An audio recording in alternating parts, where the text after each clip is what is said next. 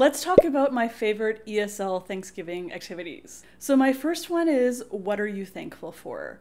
This can lead into a lesson that provides some fruitful discussion and some interesting things that students might mention.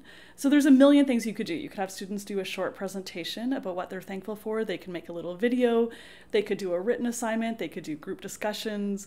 A million things, but what are you thankful for is such a great theme to talk about around Thanksgiving. The next one is charades and Pictionary. So if you're teaching students some Thanksgiving vocabulary, try out one of these games. So charades is acting it out and then Pictionary is drawing it.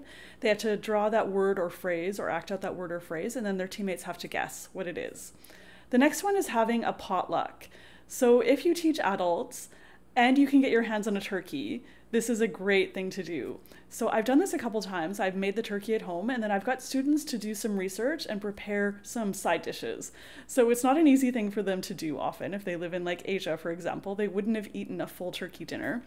So they could do things like make mashed potatoes, gravy, cranberries, and it's like they have to source out these ingredients, and yeah, it's usually like quite a fun time. And some students will like just buy something, which is fine. They'll like look all over the city for a pumpkin pie or whatever, something like that. But yeah, students have really loved it, and we've had like just a great time doing this as well. All right, the next one is comparing and contrasting. So most countries have a harvest festival of some kind. In Korea, the example would be Chuseok. So you can have students compare and contrast their harvest festival with American or Canadian Thanksgiving. And students could also do a bit of research about the differences between Canadian and American Thanksgiving as well. All right, the next one is to do a little craft project. So you can look on Pinterest, there's a ton of ideas, or look online. And then if you don't have a ton of time, you can just print out a turkey picture with like the feathers that are different little like blobs or little areas or whatever, or you can have students make them with different colored construction paper.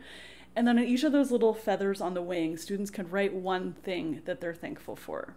All right, the next one is flag football. So, or touch football, I guess is the better option, but teach students a little bit about how football works, some of the plays, and then go outside and actually play a little bit of touch football. Students have often never played football before, and they love it. It's some hilarious confusion when nobody really knows what they're doing. And of course, the teacher should understand the basic rules of football in order to do this activity. But whenever I've done it, they've had a really good time doing it. The next one for some pure fun and chaos is turkey bowling. So maybe you've seen it on YouTube or you've done it yourself. You have a frozen turkey and then some bowling pins, and you just do bowling, but it's like the turkey's frozen and has the wings and the legs and whatever, so it's just going all over the place.